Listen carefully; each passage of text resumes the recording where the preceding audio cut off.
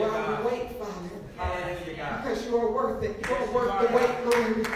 What you have for us is worth the wait, God. Help us to wait on you, Lord. We pray that you would have your way in these moments in Jesus' name. That you would give us ears to hear, God, hearts to understand, and a will to obey you, God. Father, this is all about you right now, Father. It's not about me, but it's about you. So I ask you right now to hide me. Hide me, God, so that nothing can be seen except you. Stand up in me, speak through me, and think with my mind till you get the glory and you say and do what you want done, God. In Jesus' name. In Jesus' name. In Jesus' name. Amen. Amen. Amen. I love that song. I just heard it for the first time this week, but it went right with what God has given me for today. Amen. Amen. Sometimes you got to be reminded to wait on the Lord. Amen. So we give him honor today as he's doing. He is God. He is God. He's God, and he is due honor. He's due respect. He is due glory. He is due it. He is due. Hallelujah. We give him all the glory. Amen. We keep nothing. We steal nothing for ourselves. Hallelujah. We want to give honor to our wonderful pastor, Reverend Dr. Vivian. He brought an awesome word already. Awesome word already at Travelers Fellowship in Piscataway. I want to give honor to our preachers. Amen. And pulpit that they're just so faithful. Amen. I want to give honor to each and every one of you that thought it not robbery to be in the house today. Yes, Lord. Just thank you for being here. Amen. But I did come on business for the King today. Praise the Lord. I came about my Father's business, so if you have your Bible, we're going to go to Genesis chapter 15, verse 1, and then put your finger over into Genesis 16 in verse 1. So that is Genesis 15, 1, and Genesis 16, 1. Amen. Amen. I'll be reading from the New International Version of the Word of the Lord. Amen. Genesis 15:1, we're going to look at verses 1 through 6, and then 16, verses 1 through 4. Genesis 15:1 through 6. Genesis 16:1 through 4. And the word of the Lord says, after this, the word of the Lord came to Abram in a vision. Do not be afraid, Abram. I am your shield, your very great reward. But Abram said, O sovereign Lord, what can you give me since I remain childless? And the one who will inherit my state is Eliezer of Damascus. And Abram said, you have given me no children, so a servant in my household will be my heir. Then the word of the Lord came to him and said, this man will not be your heir, but a son coming from your own body will be your heir. He took him outside and says, look up at the heavens and count the stars, if indeed you can count them. Then he said to him, so shall your offspring be.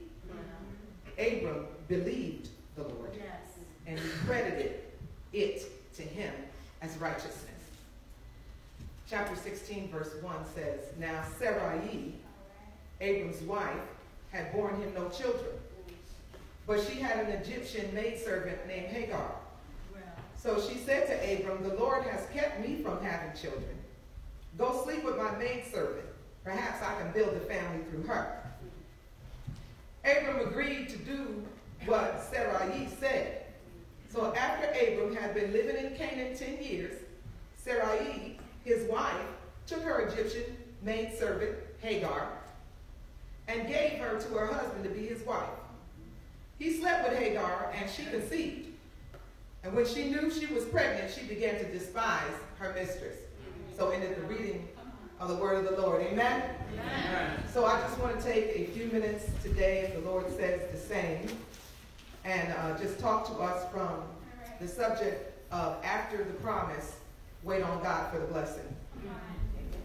After the promise, wait on God for the blessing. You ever had the Lord, promise you something, and you know that He did? I mean, we don't do too much prophecy that much anymore because it got to be, kind of far from what God was saying, and it began to be prophet lying and telling folks stuff that they wanted to hear so that they would give them more money. So we limit it now till we know that God has really spoken.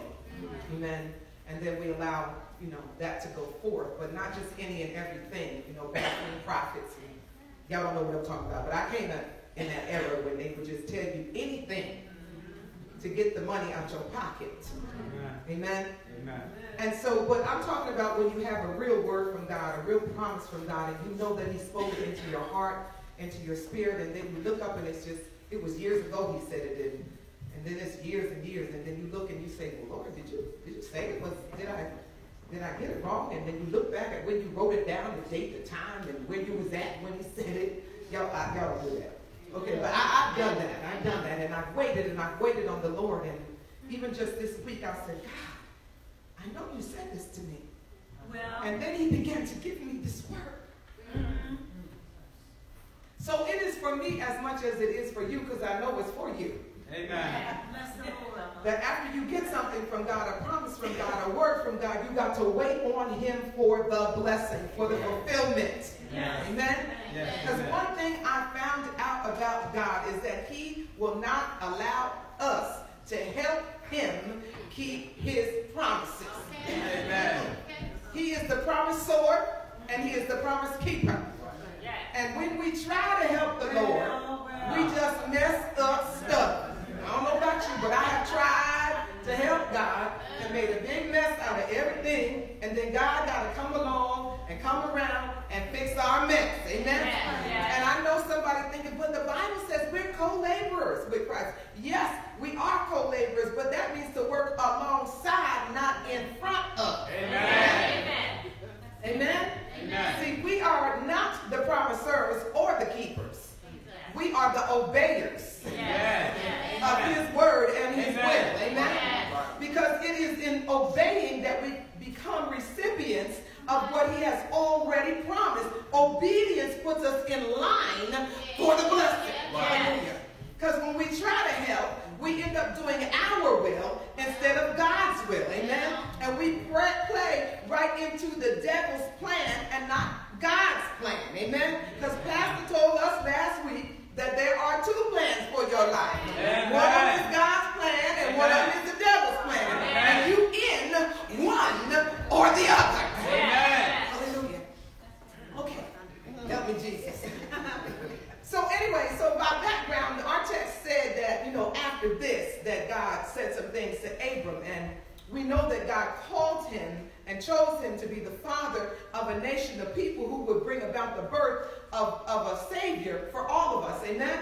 And so, one of the things that amazes me is how we always try to change what God has done into something we want to do. And I mean, it ain't no need in us getting upset about why God chose the Jews and not us and get an attitude about it and try to make out that God should have told, somebody else to be the ones. And then we decide that, well, maybe we the true Jews anyhow. And then we become real Jews in our own minds, and we come up with a whole lot of stuff to try to prove that we the real ones, amen? But you might as well just get over the fact, about being mad at God because he chose them instead of us, because God is God and he do what he want to do because he's God and he can do that.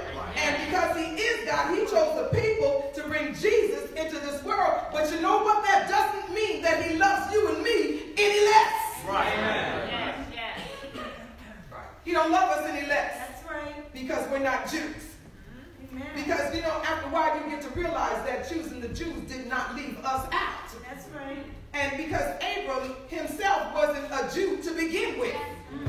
He became a Jew because God made him one by covenant and by sign of the circumcision. Right. So God used whoever he wants to, when he wants to, whether you're this or you're that. Amen? Amen. So, anyway, the true children of Abram aren't those who have a flesh mark, but those who have a second birth mark. So sit on down and stop arguing about who the real Jews is and accept Jesus, who is really the only real Jew. Accept what he did on the cross for you and me and anybody else who chooses to believe and receive him. Okay, that was for free. That was free. So the text says that after this, the word of the Lord came to Abram. And so after means that after Abram had done something, and we recognize that if you read further, ahead or before this text, you'll find out that he had to go help Lot, who had been captured, and Lot is his nephew, and all his whole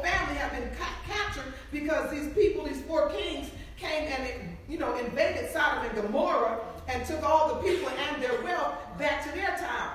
And so when Abram heard about that Lot and his nephew was taken, the Bible says that he took all of his servants and he goes to rescue Lot and all those other people. And I said, my Lord, he's like 80 plus years old at this time when this is happening. And that began to show me that age is no limit when you got the power of God on your side and there are people that need saving. Amen? People that need saving from the enemy and you got the means to do it, then that means that you need to be the rescuer. Amen? Amen.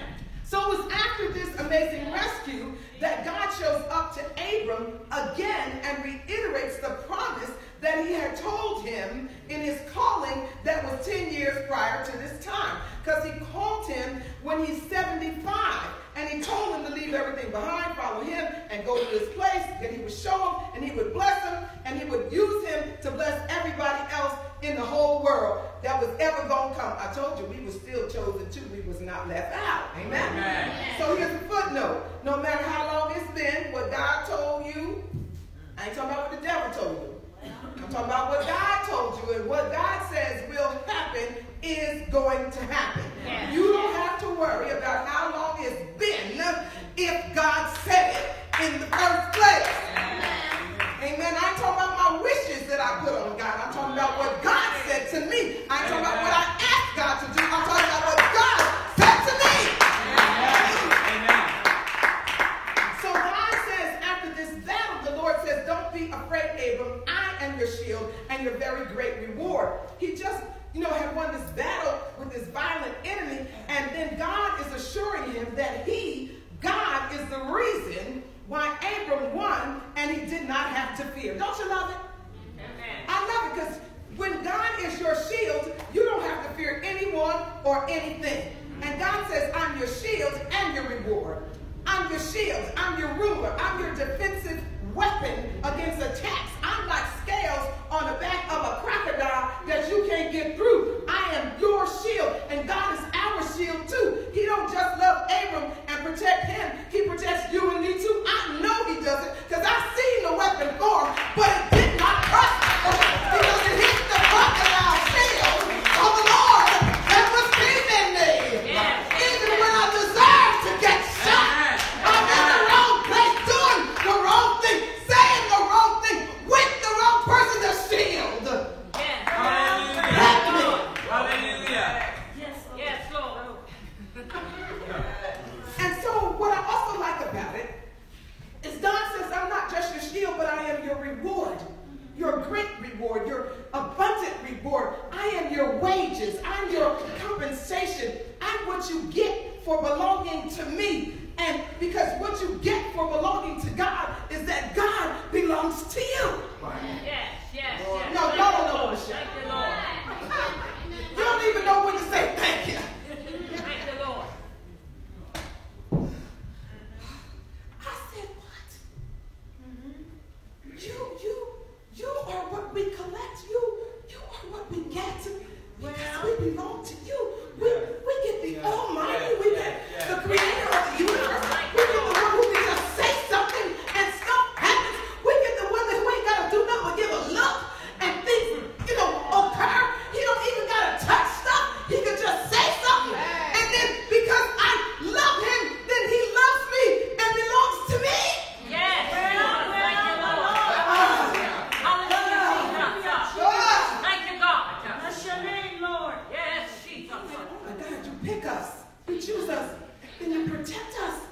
What is our problem with not choosing God? What is our problem with not wanting the protector of the universe? What's wrong with us? Who we be listening to and who do we be believing when we reject him? Amen. I don't know. But maybe we're a little bit like Abram in this text because when God say that good stuff to him, he say, Lord, well, what can you give me? What can you give me? I ain't got no kids. I ain't got no child. All I got is these servants, and they going to inherit my household. He's remembering that God told him years ago, but now he older. He knew that God said he was going to be the blesser, and he was going to, have nations, but he ain't got no kids right now, and he 85 now. He ain't got no kids. Sometimes that ain't bad. But anyway, he don't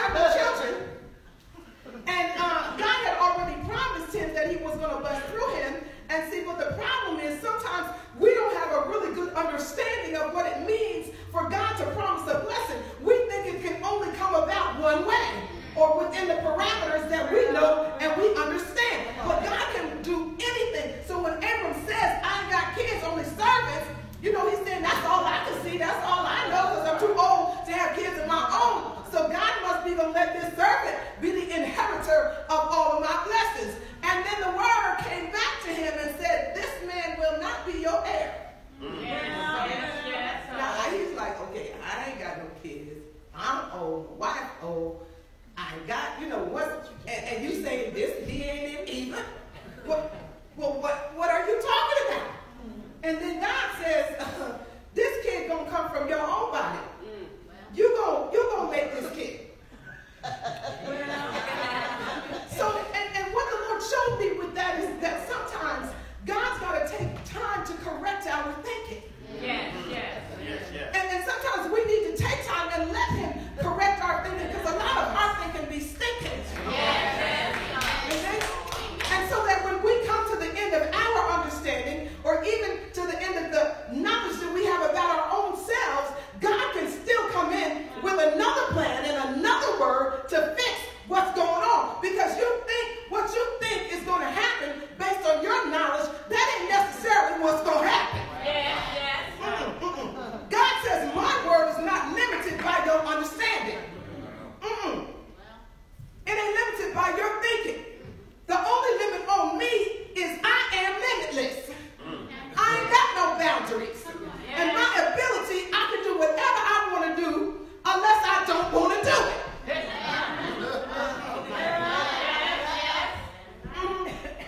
And I mean, I don't know why we don't believe it if you believe in Jesus and he got, conceived because God said so, and ain't no man and Mary get together and this virgin has a baby. Who can't believe a God that can take a woman who don't know nothing about nobody, even what to do to get it done, and a baby? Thank you, Lord. Yes, Jesus. God says, don't you think I know you 85? You think you telling me something I don't know? I know you think it's impossible, but what's impossible with man is always possible with God. You see, he got the broaden Abram's understanding and his scope. So even once he says that, he takes him outside so he can give him an even new, more, better, bigger place of understanding. Let's go outside. I like it. When God tells you to go somewhere, just go on. Yes. Go ahead, don't be like, I don't want to go. I don't like that thing. I don't know them people. I don't want to go there. If God said go, just go. Amen? And he take him out there because what he's inside is too small for what God's trying to show him from the outside. He said, when he's inside, all you see is the ceiling. I need you to take you out here to just give you a little inkling of who I am that's talking to you. Look up. It wasn't all smoggy, like, we trying to look up. We can, is that a star? Is it a twinkle? Is it a plane? It was clear. He's called millions of stars and probably other galaxies. And God said, count them up if you can. Well, count them. And if you can count them, that's how many kids you're going to have. And I love it because the sky is just so vast. We're just beginning to understand a little bit about the sky and space. And Lord, we don't know nothing about this stuff. And God is saying it's innumerable.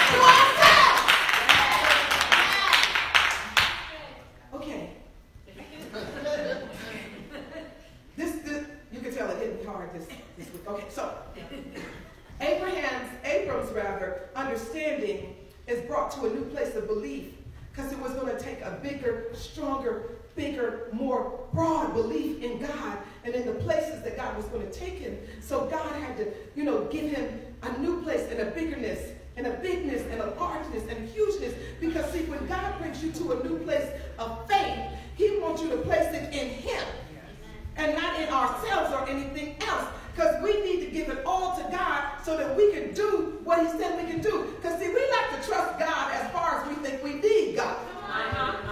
And then, okay, I'm good now, Lord. But we need God in every aspect of our lives. And God will let you figure out that you cannot do without him the thing that he told you to do. You can't. And the one way that he does that he ensures that the thing that he told you to do is so big, you just ain't got what it takes. You too old, you unskilled, you can't handle it no more, you too young, you uneducated, you too poor, you ain't got no money, you ain't got no help. God give you something so big, you go, Lord, have mercy. If this get done, it's going to have to be God. Amen? Because God doesn't want you to think you can do it in your own strength. And so we recognize that the promise of God is going to be accomplished, then he's the one that's going to have to do it. That's right. But you and I, our responsibility is to believe him. Amen. It says, Abram believed the Lord. Amen. And he credited to him as righteous. Abram believed God, and that put him in right standing. You cannot be in right standing with God if you don't believe him. Well, I don't believe that. That's too fantastic. That must be a myth. I don't believe no God. I ain't sure I believe in God anyway. Well, then go ahead on with your crazy self. You ain't all this. Go ahead. You think all this just showed up from stardust, from an amoeba. That takes more faith than believing there's a divine creator who made this thing happen. Stop believing this mess the devil preaching. I'm sorry.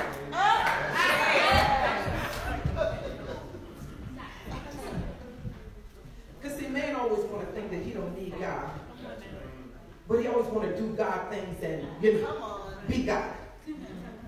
And God will let us try it, and then we come crying back to him and he fixes it.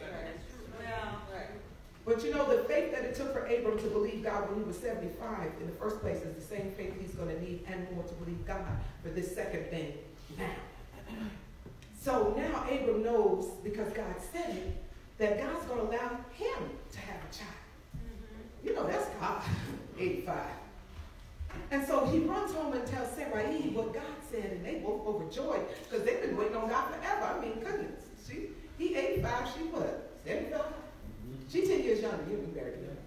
Anyway, God told him that. He believes God, and he just goes on living. He doing his thing. He loving God faithfully, getting busy with Sarai, and because God getting ready to fulfill his promises. So y'all know what I'm talking about. Stop trying to act like you don't know what I'm talking about. And then suddenly, this months later, as Sarai is getting a little worried, she's like, nothing happening. Nothing happening here. What's going on, Jesus? You know how you do. I know you say that, but hey, that was 2 years now. It's 5 years now. Woo! Okay. So, nothing happening, and she know that God told Abram that he was going to have a baby coming from his body. So something else is happening because she is not pregnant, and so she figured that it must be time to help God out. Lord, you going to help God keep his promise? I don't think so. So anyway, that brings us to chapter 16, and it says that she didn't have no kids. That's what it said. And so she figured the Lord must have been somebody other than her. And so, that's going to give Abram this child. So she started plotting on how to get a kid for him, because it's important to her too that Abram has a legal heir. Amen? And she said, hey, I didn't fulfill my purpose. I didn't have no baby, as if her only purpose was to have babies. God got bigger for you than just having babies. There's more for you. She's going to be the mother of faith, just like Abraham going to be the father of faith. There's more for her too. Amen? So don't get locked up on what you think your purpose is. You better find out what God says your purpose is.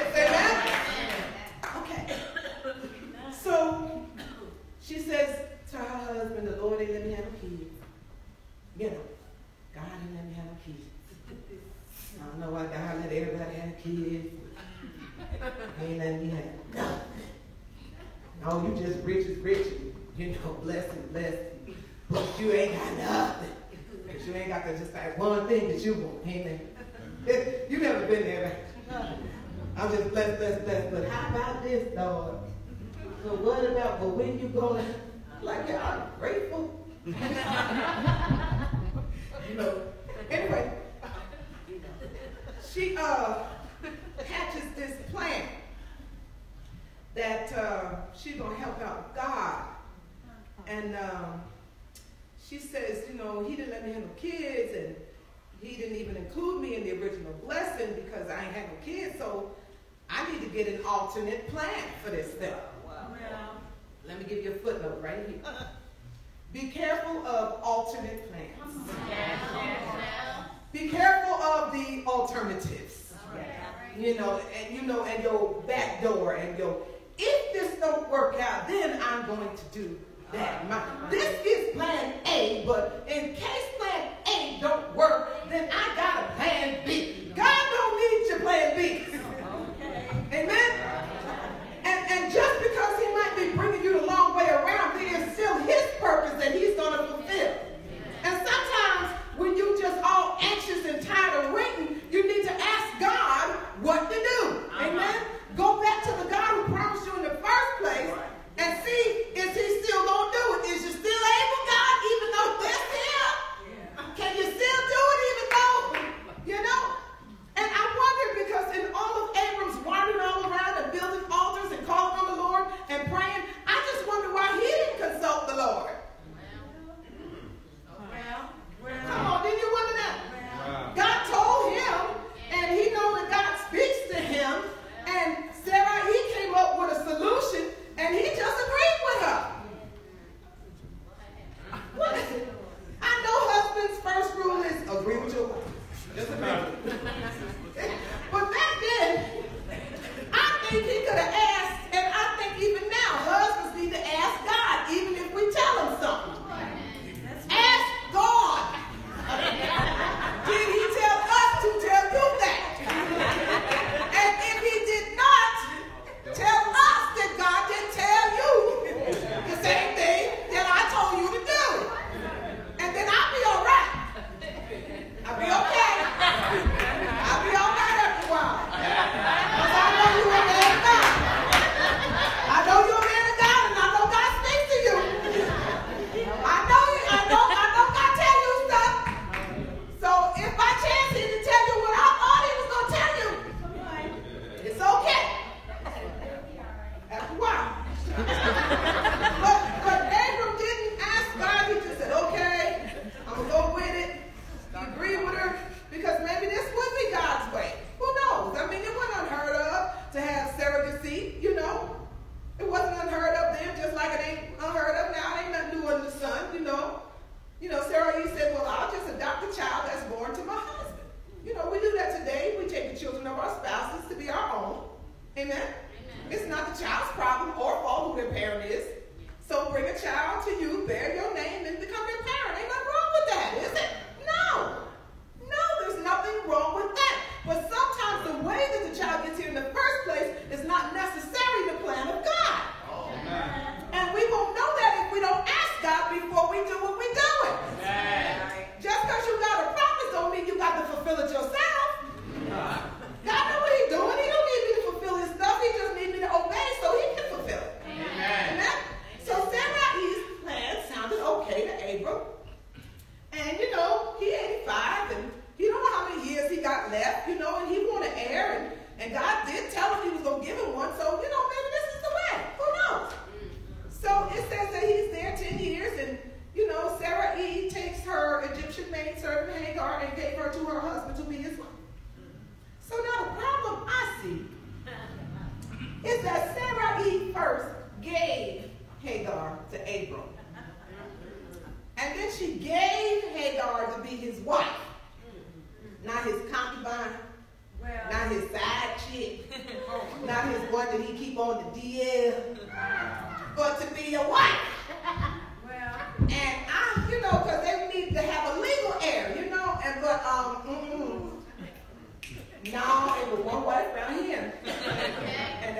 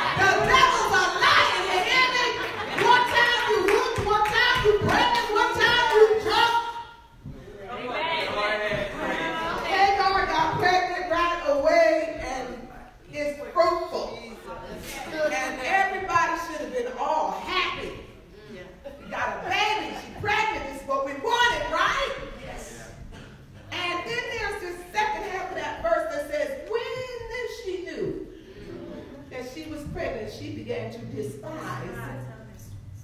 She began to devalue. She began to lower in her eyes her mistress, her boss, her supervisor, the real wife of Abram, the one who allowed her to sleep with her husband because she was so desperate for a child. Let me just give you a footnote right here. Don't be driven by desperation to get what God has already promised to give you.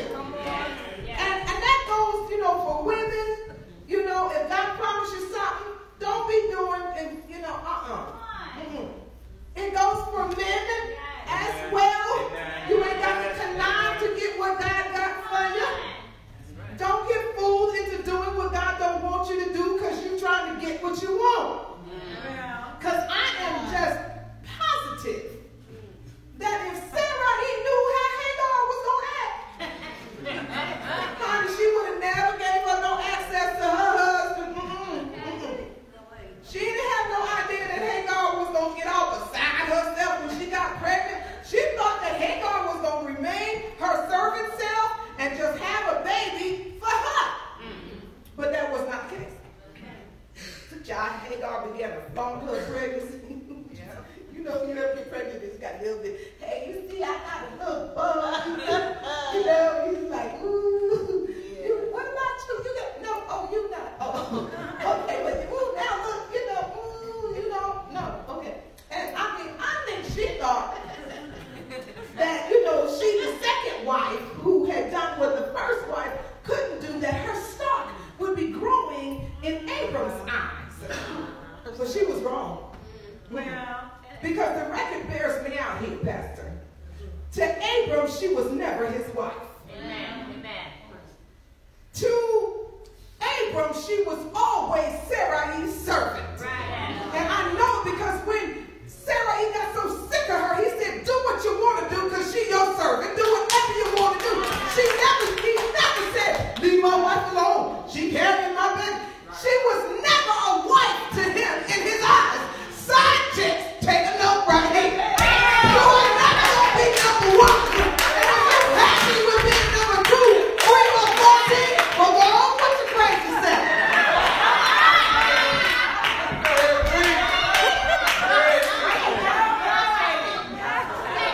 Because see, the devil will make you think that sin will elevate you. But that don't happen. It might seem good at the time, but in the end, it turns out to be a problem and not a blessing. So we got this baby on the way.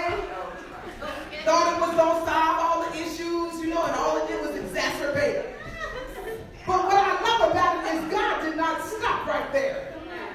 And you got to read further to know that God is still merciful to Abram and Sarai. He comes back 13 years later. After Ishmael was born, he's a teenager. And he's saying to Abram again, you got my promise a little mixed up, brother. I promised you something, but I didn't tell you to go get another wife and have a baby on your own. And it's not that he don't like Ishmael. He was blessed by God too. But God takes our mistakes and makes a blessing out of them because he's God and he can. Because children are never mistakes, but sometimes they were supposed to come at a different time.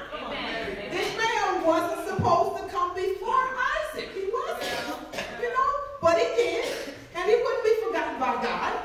And God's mercy and saving grace blessed him too. Because God still takes our errors and fixes them. Amen? And so now years later, Ishmael's a teenager. Abram now is 99, as if 85 wasn't bad enough. God shows back up, and Abram thinking, oh, I'm good. I got an heir. I'm done. I'm good.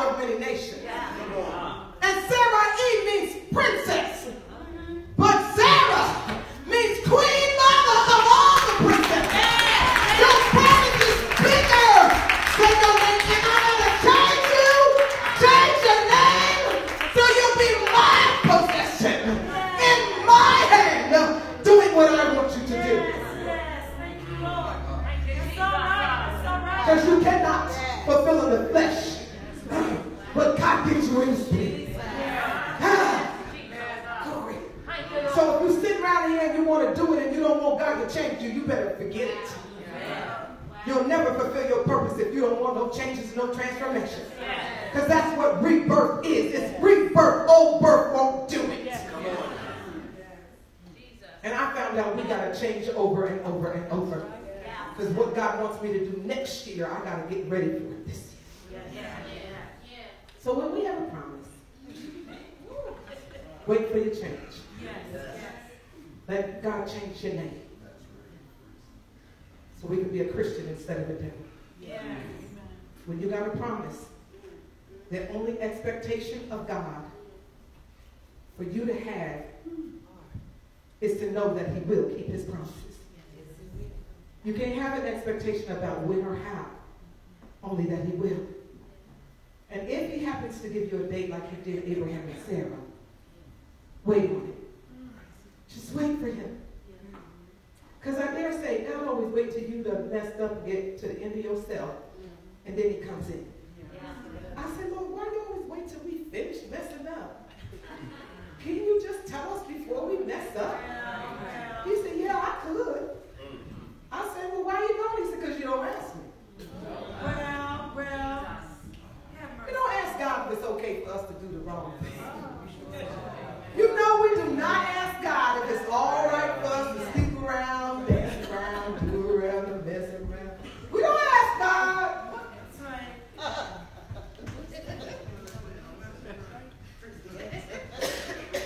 Because God does have a when and a how to his promises. But they are his choosing and his timing. We have to learn to wait on God. Because Abraham was 75 when he got the promise, 85 when he got the confirmation, 99 when he had a restorative miracle, and 100 when he got God's son. We got to learn how to wait between the promise and the blessing. While you pray in the word, wait and worship. While you're in your pain, worship. Let God do what he's going to do. You better wait on God, because if you don't, then you're going to delay your blessing even longer, or end up with a counterfeit when God wanted you to have genuine. Trust God for his best. Amen. You ever see that photo of the woman who's in the arms of the devil and he's looking like a fireman to her? You know, and it happens to men too, because she looks good on the outside with a demon on the inside. You better wait on God. You better wait on your spouse that don't have no devil because you know it. You better wait for that job because the wrong one will take you away from God. You better wait for that ministry that you know you are not prepared for. You better wait for that promotion that you thought was going to be what you wanted, and you don't even know what in the world you're doing, and it was just there way to get you out the door. You better wait on that friendship that you just died to have, and then they just looking at you, want everything you got, they envious and jealous, and you just in a battle. You said, I thought you were my friend. Yeah, I'm your friend, I want to be you. If you got a promise, you better wait for God to fulfill it, and don't try to redo it yourself. Remember that God is your shield and your reward. Amen? And he is faithful that promised you, and he don't need your help to be God and do what he promised. Amen? So in conclusion, just wait on the Lord. Trust him. Be faithful. Love others and love God while you wait. Obey him. Thank him. Worship. In the meantime, live holy, righteous, and faithful. Amen.